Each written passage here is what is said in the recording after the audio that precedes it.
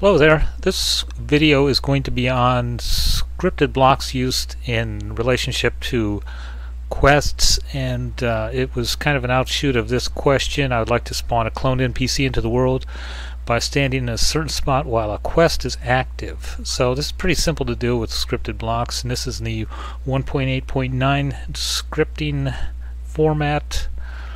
So what I have here, this guy gives a simple little quest here, and this quest is looking for sandstone. So what I can do is just come over to here and stand here, and this guy says look in chest. So I come over here and I can look in the chest, and here's some sandstone. Quest complete. So that's pretty simple to do. This scripted block, when what I have here is when I stand on it, it looks for entity type 1, which is a player. Broadcasts OK. I was just using that as a testing mechanism for it earlier, and it's a good thing to have in your scripts if you want to put something somewhere to see if it's actually running at that point. So moving on, it says event block world get temp data ABC1. This block initializes that variable to 1, and then it sets its model to redstone, and I'll tell you why here in a second. It then checks to see if I have active quest 1, which is the sandstone quest.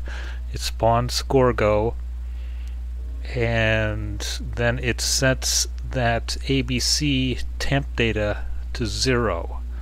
And the reason it does that, it can only, when I'm standing on it, the collide function will continue to run, as you can see by the OK here. So it's just running continuously. So I would spawn multiple Gorgos if that was the case. So I only want to spawn one, so that's why I switch it back to 0 after it's initialized to 1, but then after it spawns 1 it will set it to 0, so this only runs once. And this guy can get rid of Gorgo. He's got a little script in him which is helpful. Interact event. It searches for nearby entities within 20 blocks of type 2, which is NPCs. It then goes through them, checks their display.name. If it's equal to Gorgo, it will despawn that NPC. So that's fairly helpful if you get multiple NPCs here.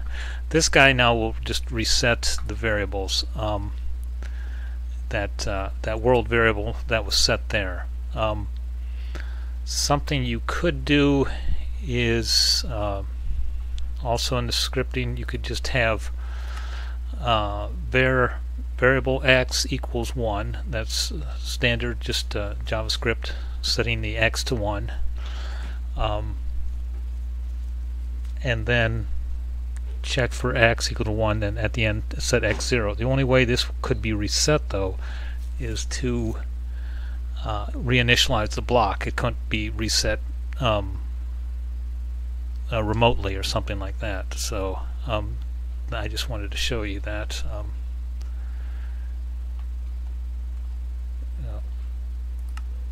I don't have the quest anymore. If I had the quest, he would see, he will spawn here, and then he will also spawn on this one, but he will only spawn once. If I actually edit that block, that's initializing it, and he will spawn again. But this one can only be changed right by changing that world variable. So that's how you do that.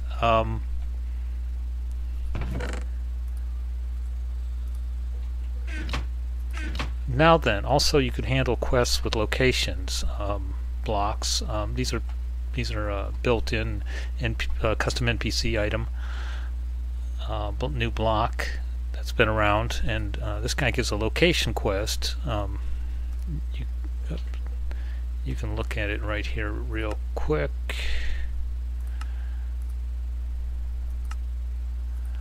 And it gives 3 locations: B1, B2, B3.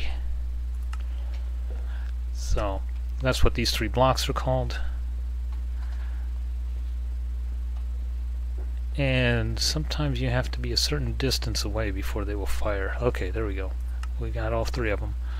And that quest then chains into this other quest, this first quest, which is the Sandstones quest. So you could use it like that, and then you could use the scripting block as like a final location or something like that. Oops, I didn't reset that, I guess. Okay, so, and the way he says look in chest is very simple also. I could just, that's a function. When he initializes, he says event npc.say look in chest. It's a initialization event. So that is how all that goes.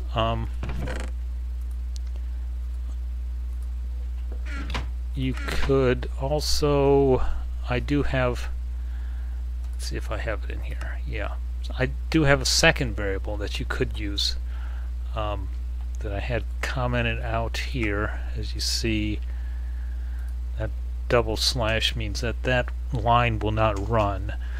So I took that out. You could have these scripted blocks working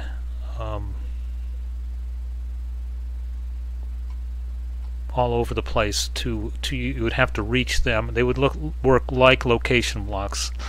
It adds another dimension of checking here. It checks for ABC, the variable ABC1 and the variable ABC2. Okay, so let's make sure those are both reset and get the quest and see. Now when I walk over here, nothing happens because I have to walk over to this other scripted block which sets ABC2. So I'll have this in the description. So this one sets ABC2, and then this one, when I walk over to that one sets ABC1, and it checks it again, and Gorgo spawns once more. So I'll have these scripts in the description, and you can check them out. They're fairly simple, and you can do some pretty complex things with them if you want. You could, like I said, you could just chain together a couple of these location block quests, or you could do these scripting block quests like at the end if you want somebody to appear, or maybe a final like boss to be at the end before you finish the quest. You have to maybe get to the chest behind the boss or something like that, so there are some ideas for you. I hope this was informative. Thanks a lot. Bye.